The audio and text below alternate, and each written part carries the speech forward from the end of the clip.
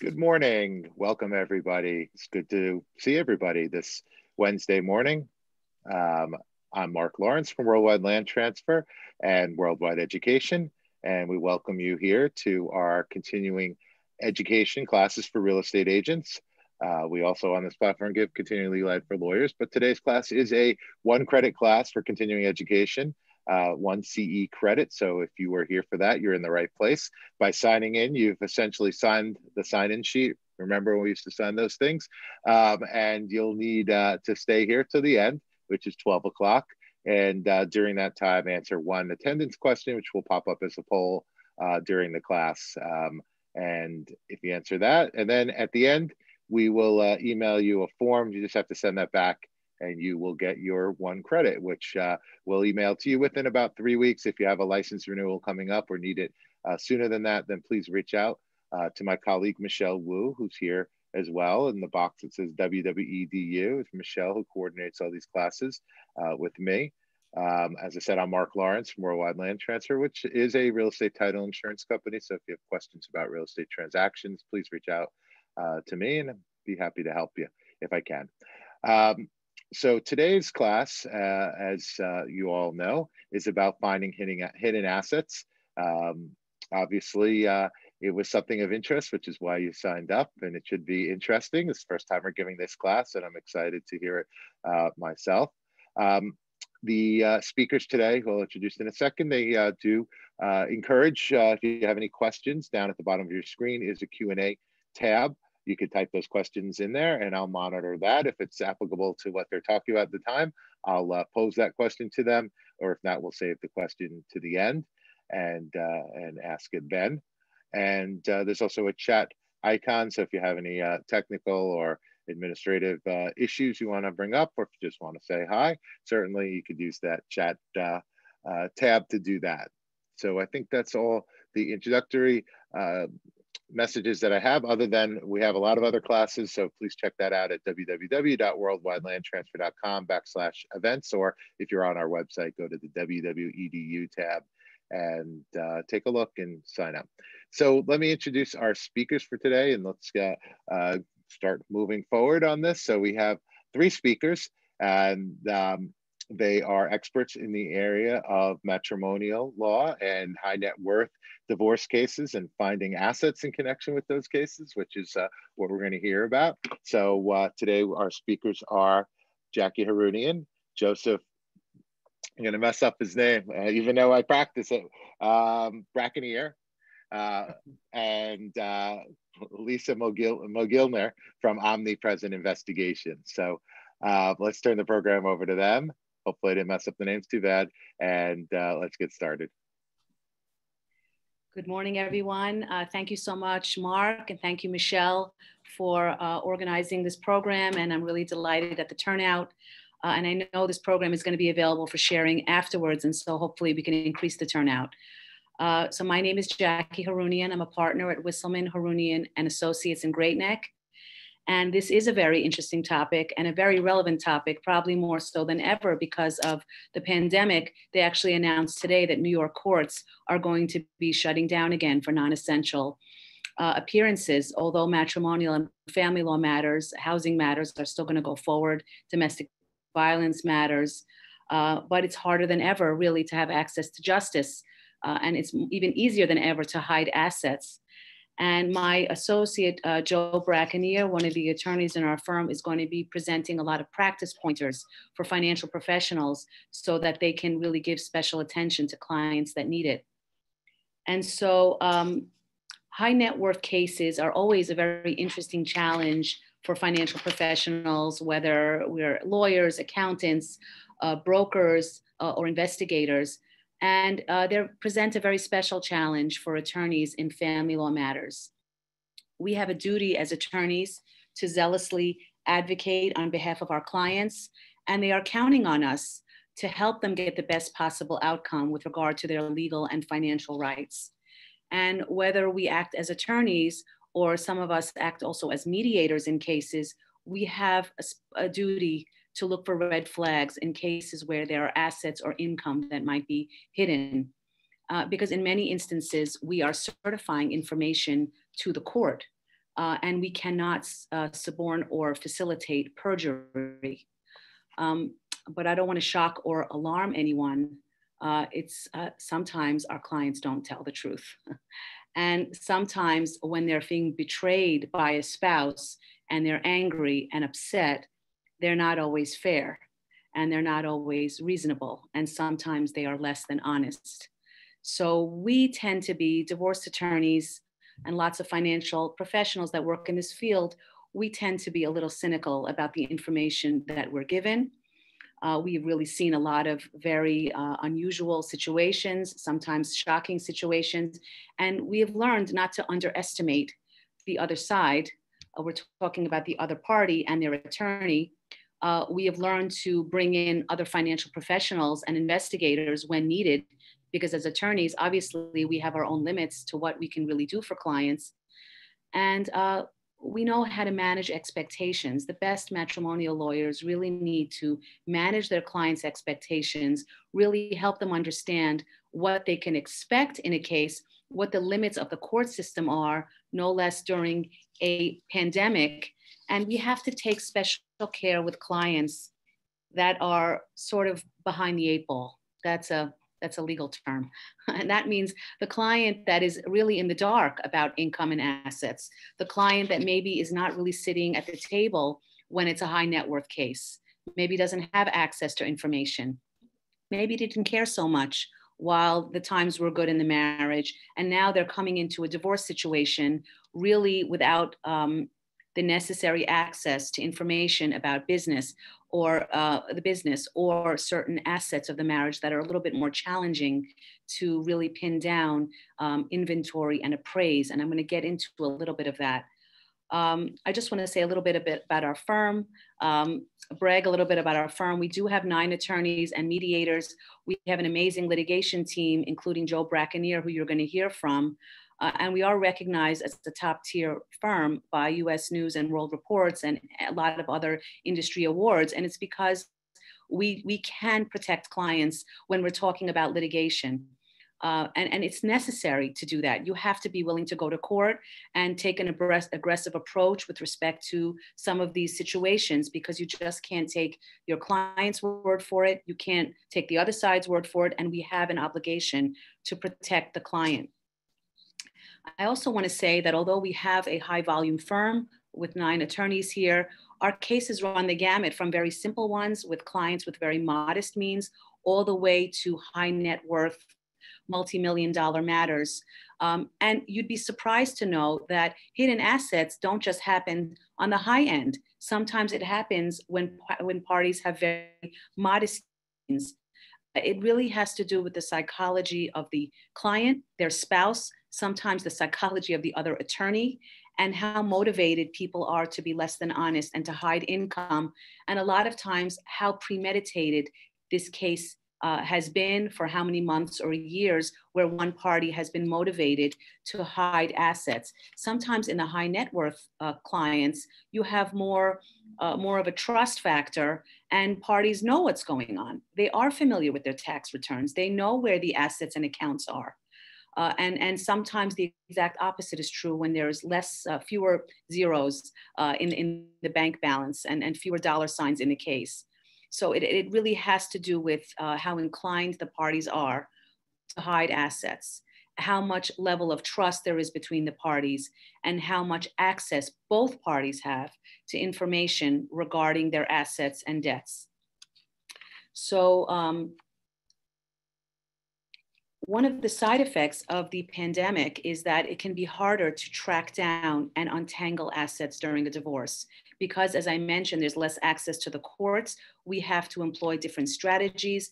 There are a lot of cases now where parties have reversals in income, reversals in what's going on with their businesses, coupled with a breakdown in communication between the parties.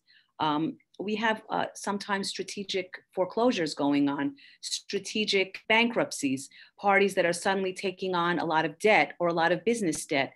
Of course, sometimes it's legit and sometimes it isn't. And that is part of the strategy that we employ when we sit down with clients to find out what types of, what the situation is that we're dealing with. And so when I'm referring to hidden assets, or more complex assets, I'm going to go into some of the screening we do, some of the issue spotting and fact spotting that we're doing in a case. So we're talking about cash income, businesses with cash income, or parties that are not reporting their income. Joe is going to go into specifically how we deal with that in the case in court. How do we deal with a mismatch between what's on the tax returns and the lifestyle of the parties?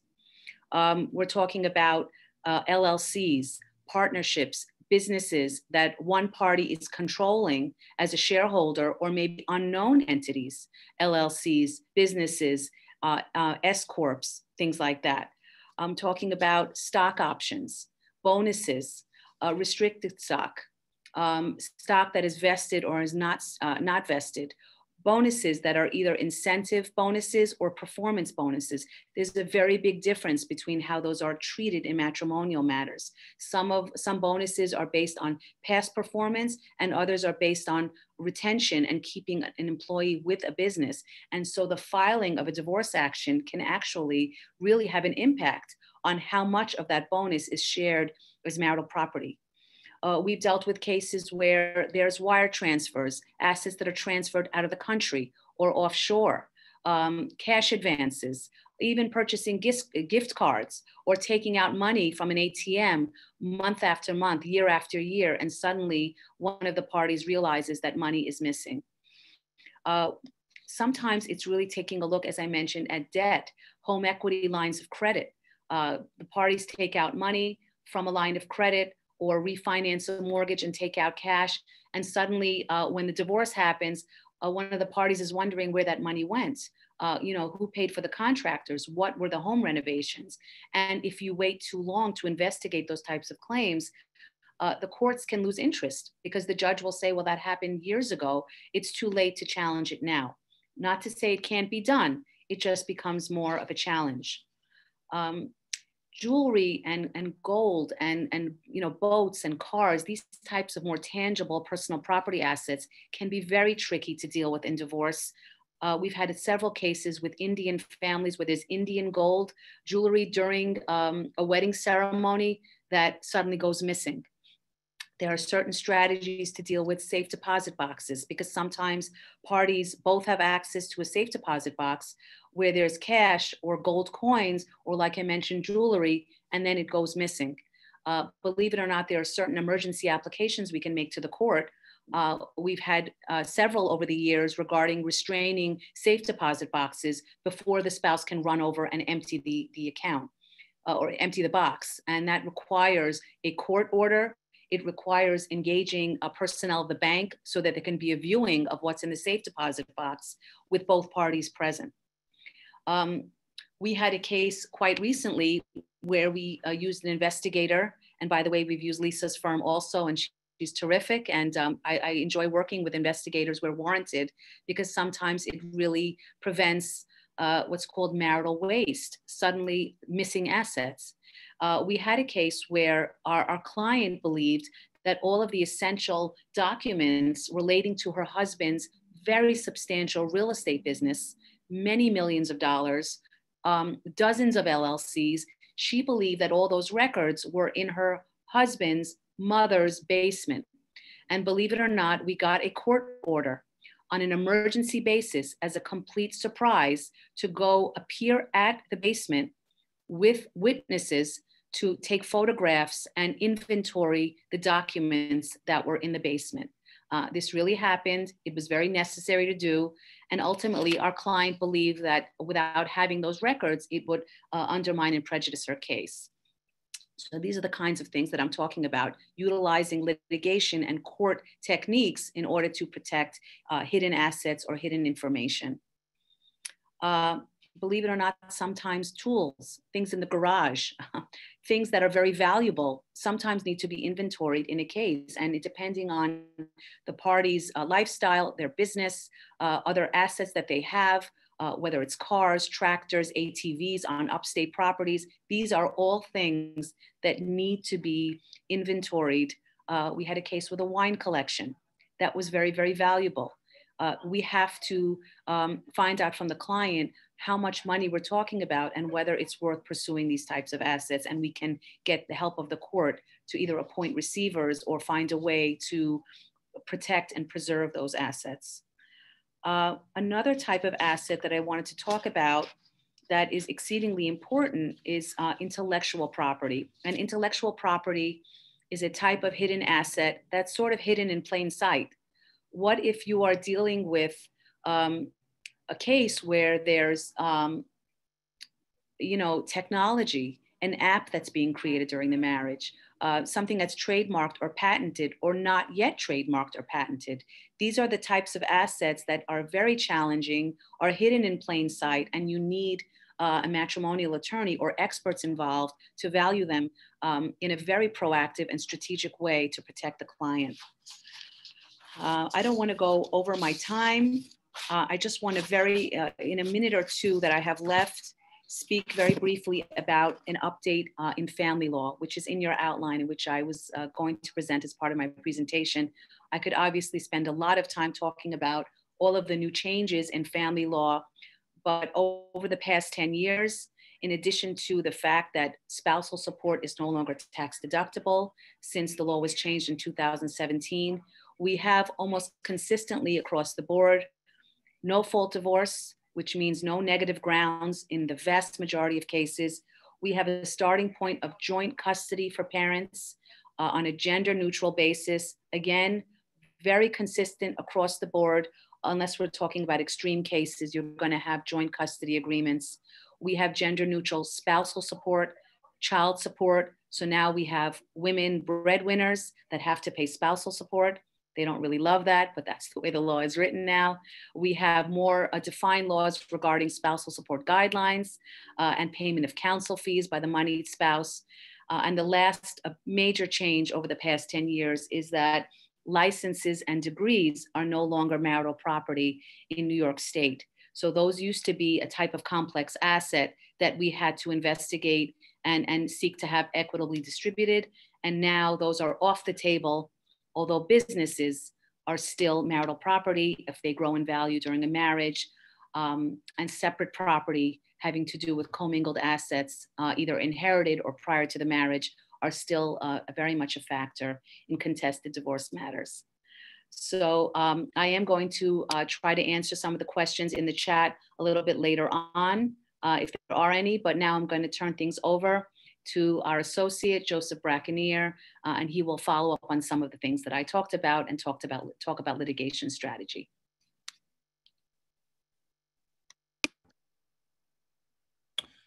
Hi, good morning. My name is Joseph Bracconier. I'm one of the associates at Wisselman Harounian Associates. I work with Jackie.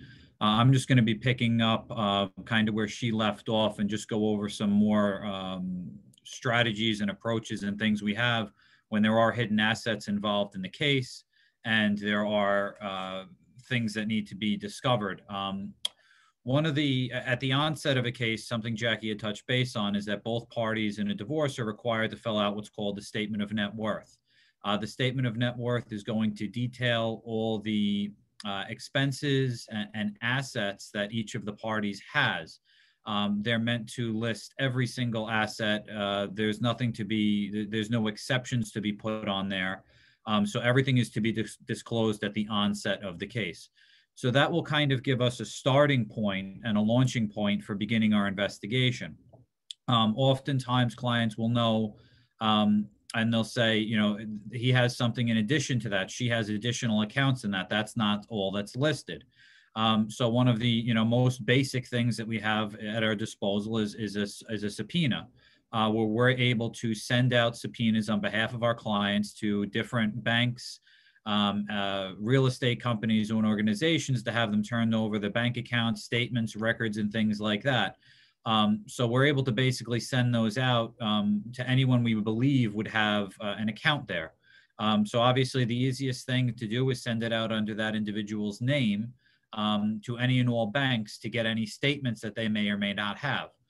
So oftentimes that's something that's very quick. We're able to get those out. An account that wasn't listed on the statement of net worth, whether it's at Chase Bank, Capital One, a local branch of anything, and it'll turn out that that person has a safety deposit box there that wasn't listed on the statement of net worth. So obviously right there, that would be something that's uncovered. That was a hidden asset that gets uncovered relatively quickly. There are also penalties that go along with hiding that asset.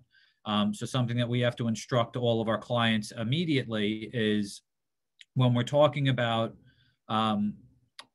a divorce and we're talking about what's called equitable distribution of the assets, that doesn't necessarily mean equal distribution of the assets. So one of the things that will happen is that if somebody is hiding something and somebody's going to great lengths to make sure something isn't discovered, they don't list it on their statement of net worth. During depositions, they deny its existence, and somebody has to jump through a lot of hoops to prove that it exists. When the court goes and they deal with that asset and other assets that are involved with it, and we bring it to the court's attention, again, it's not equal distribution. So if they're hiding something, one of the things that the court might say is, well, you know, you went through all the hurdles of trying to make sure that this wasn't discovered. So instead of this asset being split 50-50, we're going to split this asset 80-20, 70-30, or you're not getting any of it because you were trying to hide it. Everything that was in that safety deposit box is now going to go to the other party because it's equitable distribution, not equal. And this is a punishment for attempting to hide things like this. So that's something that we explain to all of our clients that come in, that the penalty for hiding an asset is not just, oh, well, they found it, now we're going to split it 50-50 and that's all there is to it. You can get penalized for doing that and for hiding these assets. So in addition, you know, that first subpoena might not uncover something immediately like that, that says that there's something hidden. So obviously we have to dive deeper. Obviously, when that happens, we get a copy of those bank statements, we get a copy of those credit card statements, and we need to start reviewing them and going through them thoroughly. Oftentimes, what you'll discover is that on a bank statement, there'll be deposits coming from an unknown account. You'll see wires coming in, wires going out to an unknown account. That account might be in a different name, it might be in a business name, but obviously when you start seeing those things, if we can attach it to that account, we could send out additional subpoenas to see what that account is. We have depositions, examinations before trial, where we're able to sit down and question the other party about each and every one of those transactions and let them explain what happened. So if there's a monthly deposit of $5,000 from some sort of other account, and they're saying they have no other sources of income, they're going to need to be able to explain where that $5,000 is and where it's coming from. Could be 5,000, could be 50,000, whatever it is. We're going to be able to question them, and then if they have an answer, send out follow-up subpoenas based on that, or ask them to turn over the additional documents that go on that. Same thing with cash withdrawals. If somebody's going to an ATM every month and they're taking out thousands of dollars in cash, they're going to need to be able to explain what they're doing with that cash and where it's going or what's happening with it. An example of this, and as it ties into real estate, oftentimes someone will have real estate properties, rental income that'll be coming in, and they'll claim that they have no interest in the property. I had a case like that where the husband and wife were separating, and the wife had said, you know, he owns, I believe it was 8 different rental properties in Queens. He claimed on his statement of net worth, they're all his brothers. He has no interest. He has nothing in them whatsoever. During the depositions, it turns out we discovered an additional bank account. When we subpoenaed that bank account, we found that the tenants of all those properties were writing their rent checks personally to him. They weren't writing them to the LLC. They were writing it out to him as an individual, and he was claiming he had nothing to do with the business, but he was getting $60,000 a month in rent where tenants were writing checks to him, and they were being deposited into an account that he had that he didn't disclose. Of course, his claim at that time was that he was just doing that for convenience to help out his brother who lived in Florida, but that didn't hold water because in that account, he was paying for personal expenses of his own, including the fact that the marital property's mortgage was being automatically withdrawn from that account every month. So if he has no ownership interest in that property, but he's collecting $60,000 a month in rent and it's paying their personal bills, obviously that was marital property. It was something he was attempting to hide. And not only was it for income purposes for calculating child support and maintenance, we were then able to argue that she was a part owner of those properties, which were each valued at several million dollars each, and she was entitled to a portion of that through equitable distribution. As far as recent developments and things that have been happening recently with the pandemic, one of the things that we've been coming across and we're just starting to deal with now is the fact that there are situations ongoing, particularly with business owners, where they're claiming a downturn in business during the pandemic. They're out of work altogether. And one of the things that we've been able to look into is that people that are claiming that they're unable to work, we've been able to have private investigators such as Lisa and other ones, they're able to pull up information on these payroll loans that have been going out. And if the companies are applying for them, and oftentimes the information that they're putting in these applications, claiming what their payroll is, claiming what their expenses are, and why they need this loan, and they're receiving a loan for hundreds of thousands of dollars to cover payroll, to cover their own expenses. And then they're claiming to the court that they're out of work and they have no income. So obviously, they'll be able to show something that shows that they are out of work, but it won't line up with what other documents that they're submitting for their payroll applications.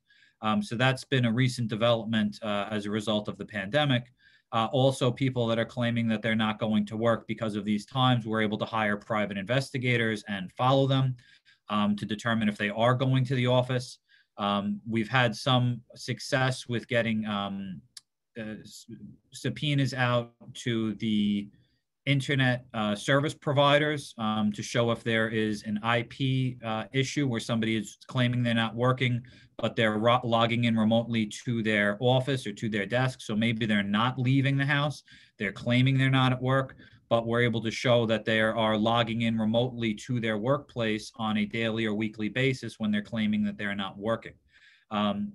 So again, these are recent developments where people are claiming that they don't have assets or their income has dropped due to the pandemic, and they're using it as an excuse to say, here's why I can't make my obligations and I can't make these payments. But obviously, if they are working, they might have to make a claim, as I literally just got in a response yesterday of, yes, I said I was not working, but I am working for free. I'm going to my office. I'm working for my employer. I'm there 2 days a week physically and 3 days a week logging in remotely, but I haven't been paid a dime. When the company was still paying for their corporate credit cards, for their corporate expenses. They were directing their company and their accountant at the company to make payments on behalf of their spouse's car. But the claim is they have no income and they are laid off. But obviously, when we did the search, it turns out that that is absolutely false. In addition to the pandemic issues, an additional way of people that hide assets in plain sight is by going through personal and business tax returns and going through the different schedules that are attached therein. Somebody might be claiming that their income is only $100,000 or $200,000 on a business income that's $500,000, $600,000, $700,000. And when you go through what the expense sections are, a lot of time they're deducting or claiming as business expenses personal and marital expenses. They might have their business rent an office in the marital residence for $6,000 or $7,000 a month, and they're claiming that as a business deduction when it's not. They're paying their own mortgage, but claiming the business is based there and lowering their income accordingly. Addition, their car costs, business travel expenses. They might be claiming, their household bills and their food and dining expenses with the family are being deducted as business expenses. So, their claim is, no, I gave you my tax return. My tax return shows my income is 200. And their argument will be is that both spouses, if they're filing married as husband and wife, both parties are bound to that. That's what the case law holds, is that you can't make an argument for additional income if you're claiming that you can't hold it out for tax purposes that the marital income was $200,000 and then claim to the court it was really $500,000 because of this. But even when that's in place, if you're able to look at those tax returns and you see that marital expenses, family expenses were being paid through the business, that money can be reattributed as income for purposes of calculating support, child support, and maintenance. So there are different ways that when these things are being hidden, even in plain sight, that they're able to be shown to the court and have them imputed as income and have them imputed as property that needs to be distributed through the marriage. One of the toughest things that we have to deal with are situations where you're dealing with cash-heavy businesses where there's not going to be any sort of statements at all that attach to it. As I had said, just in the real estate industry, there's a lot of tenants that pay in cash. They'll be paying their rent monthly in cash, or they'll be paying part cash, part money order. So when you go through and you see bank statements and you see statements like that, there might not be anything to show on it. But one of the things that we look to do in situations like that is we will look to get the records of the business.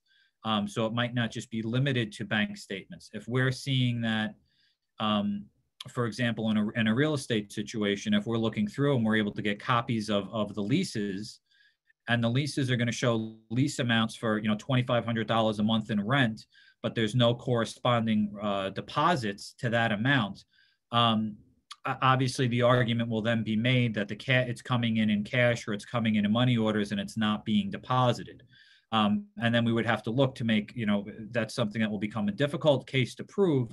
But at the same time, if we're able to show that there are eviction actions and they evict other tenants for non-payment, the argument could be made either that they are intentionally not receiving rent, or what the market value is of that property, and it's been a mismanagement of funds, and as such, that money should be reincorporated in and calculated as income, or it should be wherever that cash amount would be over the time, should be subject to equitable distribution, where that party is entitled to their marital portion of whatever would be there. And that's just as it relates to, the real estate assets. Same thing with getting information on if the business is being held by an LLC, looking through the profit loss statements of anything that might be held where they're saying that there was maybe a major capital improvement, or putting down depreciation values on items to lessen the value of that, and give an offset of some sort of tax credit to be able to show that the building's operating at a net loss, when really it's some sort of carryover from years past, and there actually is current cash flow and current income that should be considered for terms of equitable distribution and or child support and spousal support. Because just because you're carrying over a loss year to year doesn't mean there's income that isn't coming in, and that you're not going to have to pay child support based on that. So you really need to go through these things, and we need to go through these things in a very detailed way. And when you're going through a lot of these profit and loss statements, you can't just look at them, just on the surface. Sometimes what we have to ask for is the notes that go through with them, because a lot of times something is just attached as a footnote that says that there's a carryover. And so sometimes just on the printout document, it's not there. You might need the actual source where the footnotes are, because a lot of times people hide things in those sections. So you really need to go through them very thoroughly to see what's there and to see if there's anything hidden that's within there. That's basically, in a nutshell, without going into any more, specific details, just some of the things that we're able to do to uncover some of these assets. As I had said, a lot of times we rely on private investigators such as Lisa. So I'm going to turn this over to her now so she can explain exactly what she does when she works with us or outside of a divorce format, other things she offers. Actually, before we turn to Lisa, let's do our attendance question. Okay. So those of you that are here for the one credit, you have to check the circle that says the code 60212. So if you're here for your one credit CE, then please click the circle that says 60212. Or if you're phoning in, I think one person is, or if you step away, then look in the chat box and send an email to Michelle Wu, MWU@wwlandtransfer.com, telling her that you were here, but you did not see the poll, or you stepped away for a second, and that the code is 60212. So you need to answer that, and then you'll need to send back the form we're going to email you at the end or after the class, and we will be able to get you your credits for this. So please check 60212. And let's get ready to turn it over to Lisa. Hi, everybody. I'm actually going to share my screen. Can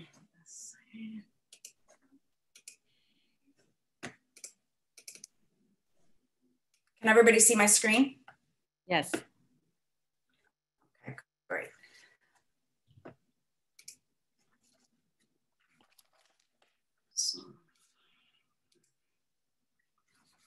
So my name is Lisa Mogilner. I am a private investigator and co-owner of Omnipresent Investigations. So we are a licensed and insured private investigative agency in New York and South Florida. We have about 35 years of NYPD and investigative experience.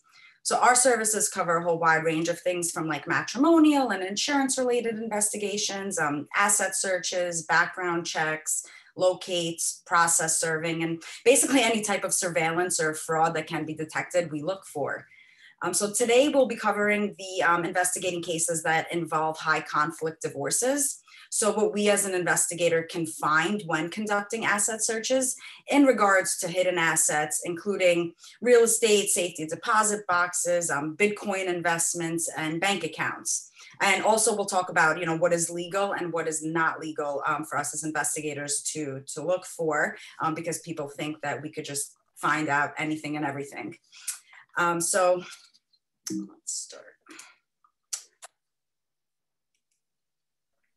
So in terms of investigating cases, so nationwide asset searches look for banks, brokerage, property information such as like cars, companies, real estate, hidden assets, money, planes, trust accounts, bank accounts, investments, offshore bank accounts, as well as any judgments and liens the person might have. So that costs about $450. When it comes to real estate, if it's in your name, it's always traceable. So when people try to hide stuff, they put it in someone else's name. And that's what Joseph and Jackie were saying, how they would have to subpoena and kind of do a lot of digging in order to find something that's not in your name or in your company name. In terms of, you know, safety deposit box, is a safety deposit box traceable? You can establish a classic safety deposit box with most banks, but it is written directly in your name or your company name. So whenever, especially in the case of like a distract or court order, it is very easily traceable and the institution has an obligation to make it available. Again, if your name's not on it, can't trace it unless they can find ways to connect you to that person, to that box, and to adding money and items in there. In terms of Bitcoin, is Bitcoin traceable or safe to use? People think it's anonymous. So Bitcoin transactions, they're public, they're traceable, and they are permanently stored in the Bitcoin network. Anybody can see the balance and all the transactions of any addresses. Since users usually have to reveal their identity in order to receive services or goods, Bitcoin addresses cannot remain fully anonymous whatsoever. In terms of stock investments, are they traceable? So the US Securities and Exchange Commission, the SEC, they provide everything you need to research in order to research US stocks. They use a database, Edgar. So this is where you will find all stock information and who's investing, what's investing, and how much is investing.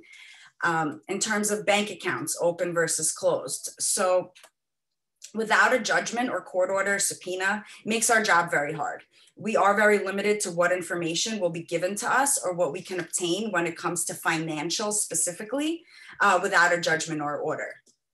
So certain programs require that banks obtain and retain checking and savings accounts. So customer data, including like contact, identification, and tax information. And the FDIC regulations mandate that banks must keep this information for 5 years after the account is closed. So within those 5 years, if somebody's looking, they will find that.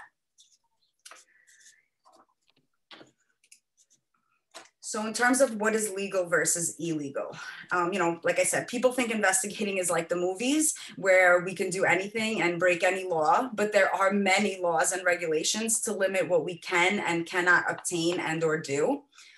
So for instance, New York, it's a no-fault state.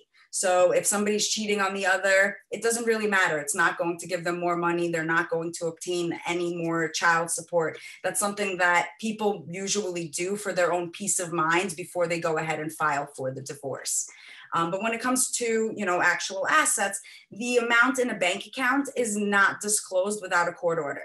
So more often than not, private investigators do not have the legal authority to access information such as bank or investment accounts, but a seasoned private investigator may be able to identify the accounts linked to an individual through interviews and public record searches or other legitimate investigative techniques that will tie them to specific assets.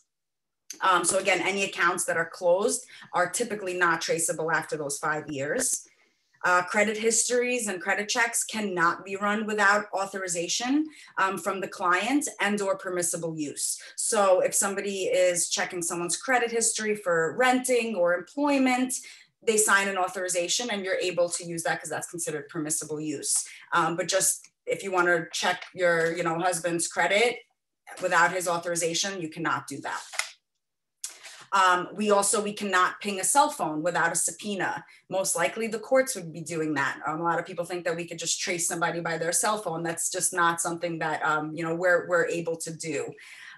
There's also a lot of HIPAA laws in place, and it does protect us as, just humans, but as an investigator, it restricts us from conducting investigations.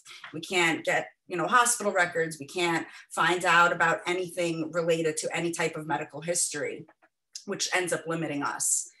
Also, we cannot access any information without permissible use at all, since what we uncover is very sensitive information and it can be used to do harm, and we would be liable for that.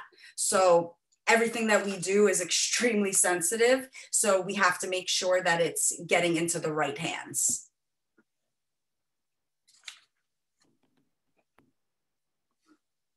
So that's basically it. Does anybody have any questions regarding asset searches or investigating in general, or if anyone has any experiences they want to share, personal or professional, positive, negative, related to investigations, we will answer at the end. There's a few questions, Lisa, actually, if I could post them.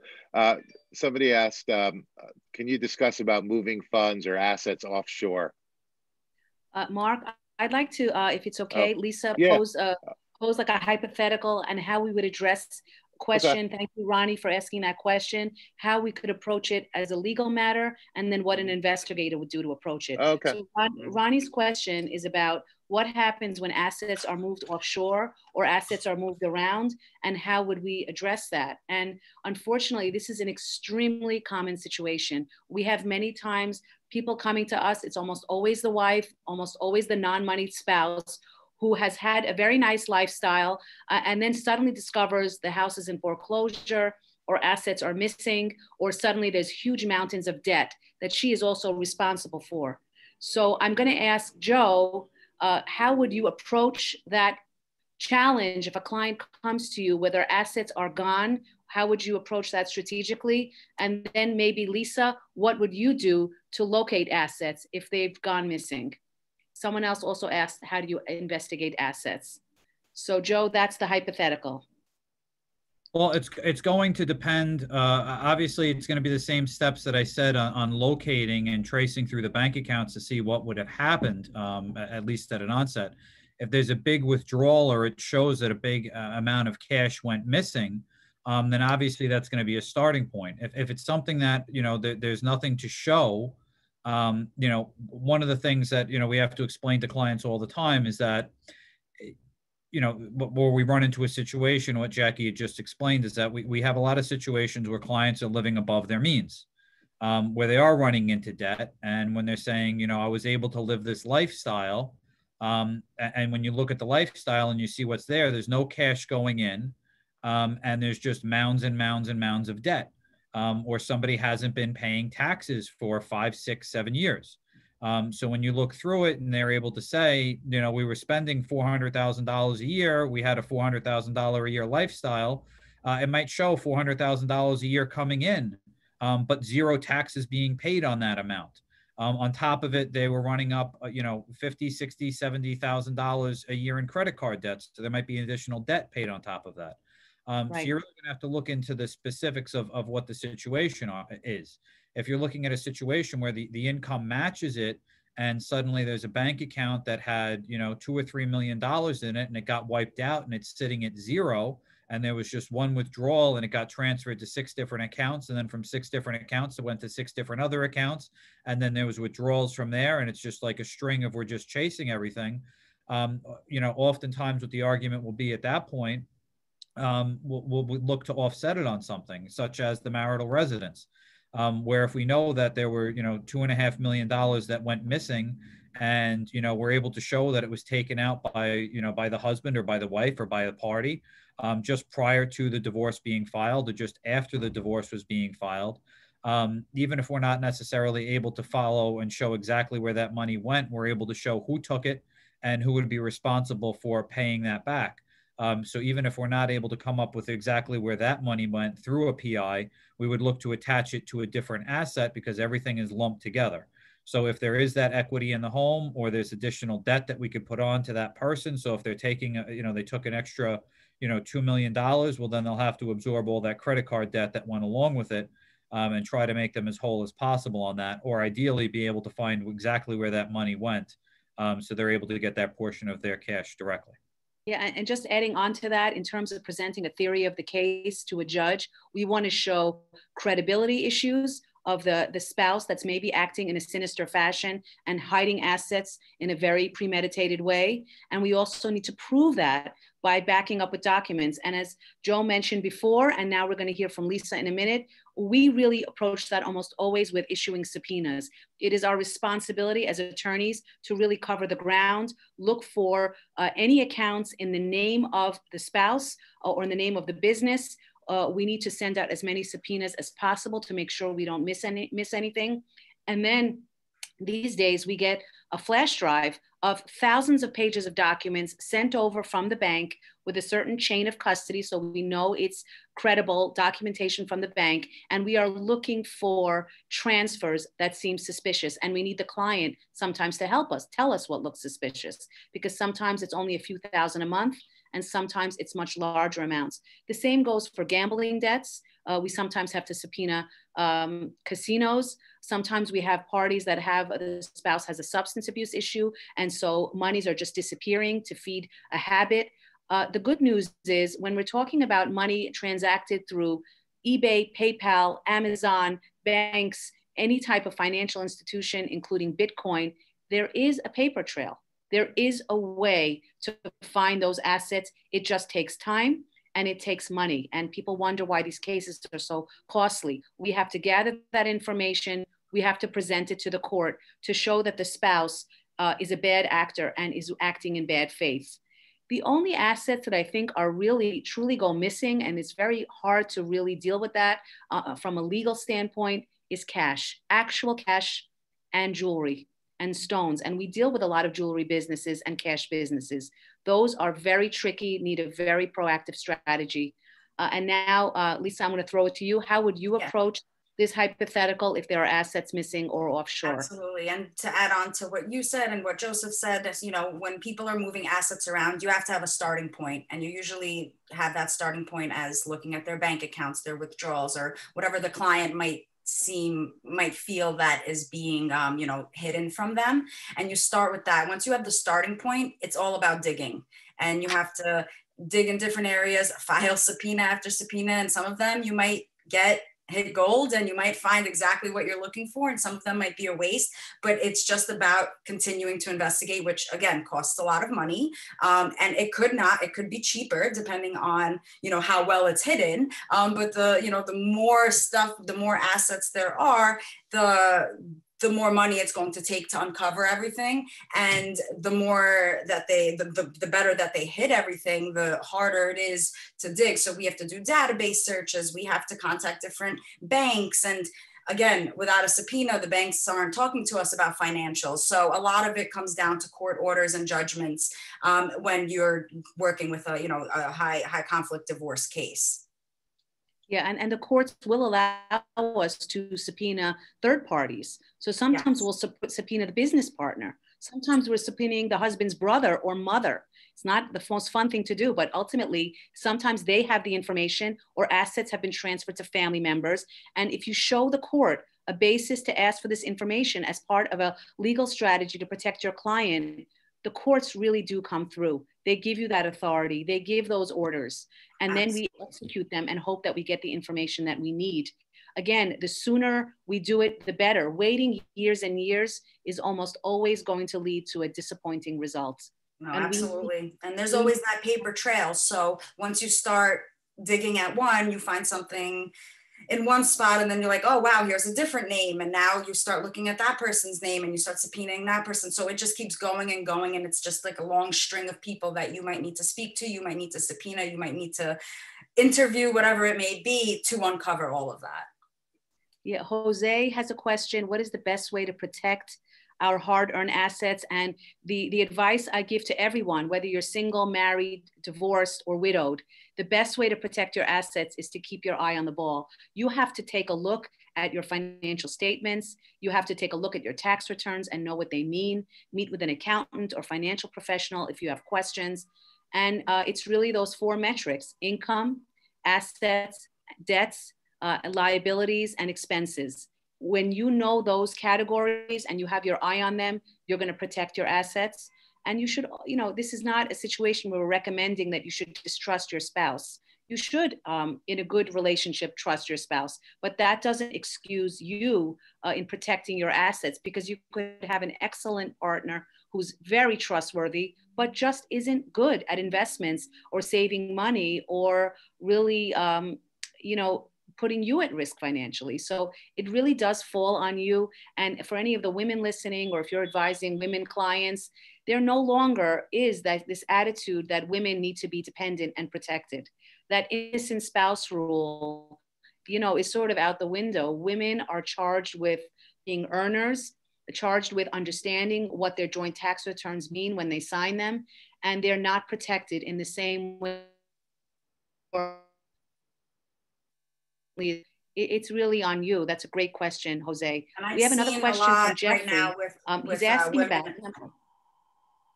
I thought it was I've seen a lot of women actually filing prenuptial agreements lately to protect their assets. It used to be where only men filed, and now we see a lot of women are filing as well.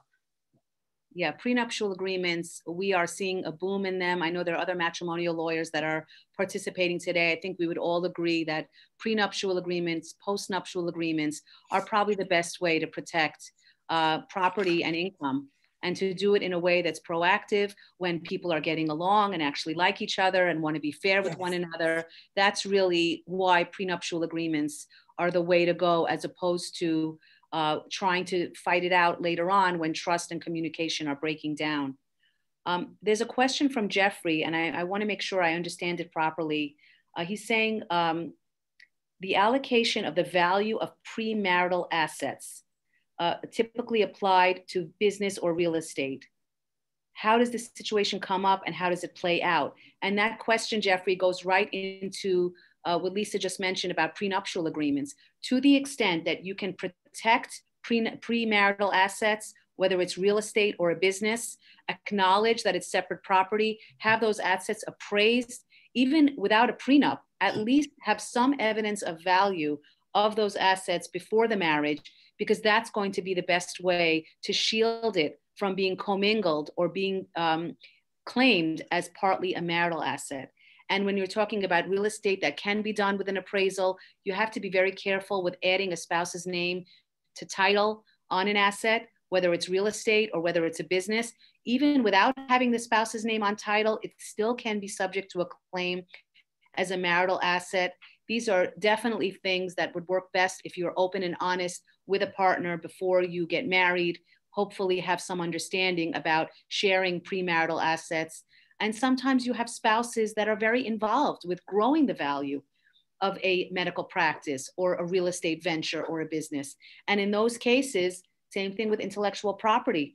If you have a spouse that's really part of growing the asset or sharing expenses with a party that's growing a business, that is something that is going to be potentially subject to claim in a matrimonial action. And a lot of people would say some of that is fair. And just, I think part of what your question was on that is that you really need 3 pricing points if you're going to litigate those issues, and the court requires those 3 pricing points. So you're going to need, especially if you're starting out, it's why it's very important at a prenup to have a value assigned, whatever that real estate or business is, because you're going to need that initial pricing point. If you don't have that initial pricing point when you're going to litigate a case and you're arguing that due to your contribution, you increase the value of the real estate or you increase the value of the business, the court needs a starting point to go on to say, this is what it was worth when you got married and here's how much it is worth today. So we know what the increase is that can be contributed to the other spouse.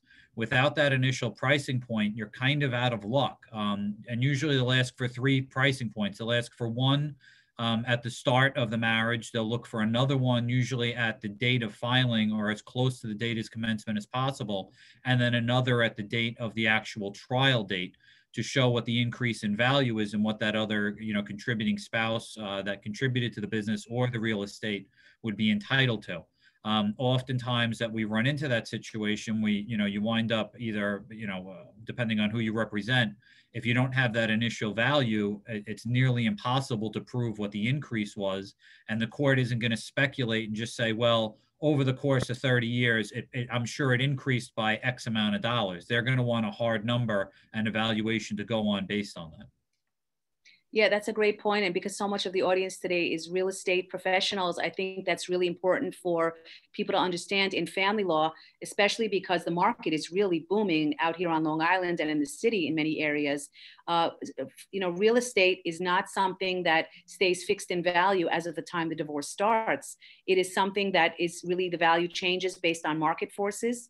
And that can, really swing widely one way or the other, depending on what year we're talking about. And so that is something that people need to be aware of, especially if they separate and only one party is paying the mortgage. Sometimes there's unrealistic expectations about how much of that asset is really shared years down the road when it's time for trial. And courts protect parties by getting updated appraisals. It's very important to have comps that are reliable. And we're about to see probably a lot of foreclosures in the system, which are going to really tamp down valuations in certain areas. So it's very important that when we're looking at appraisals and valuations, we're really looking at the right criteria to make sure that we're using a fair number for fair market value. When it's separate property, everything Joe said is very important. You need to make sure you have reliable appraisals as of the date of the marriage. Sometimes parties only have bank appraisals because they're refinanced or they want to look. Those are not the right numbers. Those are sometimes really low. So these are all reasons why people, if they have questions in this area, should consult with a family law attorney. Most of us offer free consultations. Most of the consultations are virtual. And so it really isn't hard to speak to a few different professionals and get answers in case you have a question. There's one other question, Mark, I'm not sure if you saw it, from Ronnie. She asked again about offshore accounts, bank accounts, and subpoenaing them. The fact is you can't subpoena a bank outside New York unless it has a local branch, right, Joe?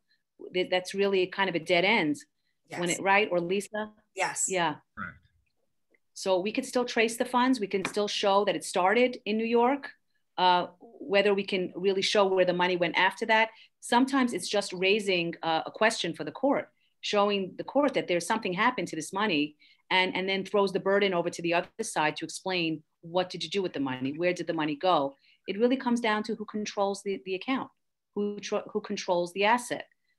So again, sometimes we raise questions. We can't always answer them with documents if assets have already left the country. We all know that it's very easy to shield money in offshore accounts. And there are jurisdictions that are set up that way for that exact purpose. So it's definitely tricky. Let me see, are there any other questions? Ronnie has some great questions. So it says, maybe Joe, you can answer this. With a judgment, can someone hire an attorney in a participating country? So I guess that goes to full faith and credit. If we have a money judgment or we have a court order from New York, what can we do to execute it in another country? Yeah, if that country is participating, and we have, if you're able to hire another attorney in another country to record a judgment, a foreign judgment, whether it's in New York or it's out of the country. Those are things that are able to be done. If somebody comes to us with a judgment they obtained out of state, we're able to record that in the county where the property is located and have it attached to the property. You can hire an attorney, whether, if you get a judgment in New York, that judgment is valid, wherever else it may be, where you can have something like that recorded. So yes, you can hire another attorney in a participating country or county to file whatever judgment you obtain here in that country. Yeah, we get a lot of interstate and international inquiries. So we can definitely provide some direction on that. There was a question here from Michelle to Lisa. Lisa, can you please mention the specific types of assets which a national asset search reveals? Yeah, absolutely. So the nationwide asset searches, they look for the banks and brokerage and property information. So like the cars, the companies, the real estate, any hidden assets, money, planes, trust accounts, judgments, liens, just the basic overview of where all of your money has been going for most of your life. Very good. All right, we're at 12 o'clock, Mark. Are there any last questions? Hopefully we answered everything. I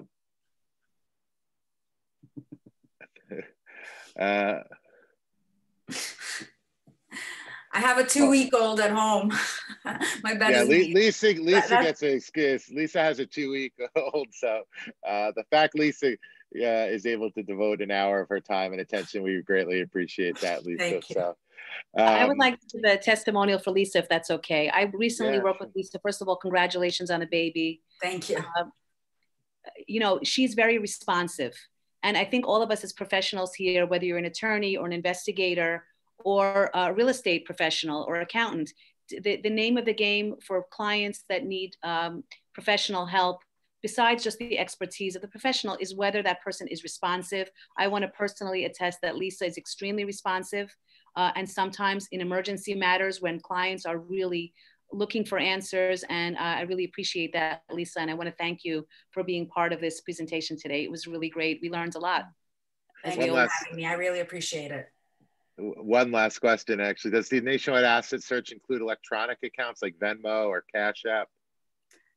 No, so Venmo and Cash App, they are all private. Same with like cell phones, like fake phone numbers. You can never trace those. But the thing is when you transfer the money from your Venmo account into your regular bank account, when your bank account statements are pulled, it's showing that you're getting money out of Venmo. So you can kind of work backwards from there.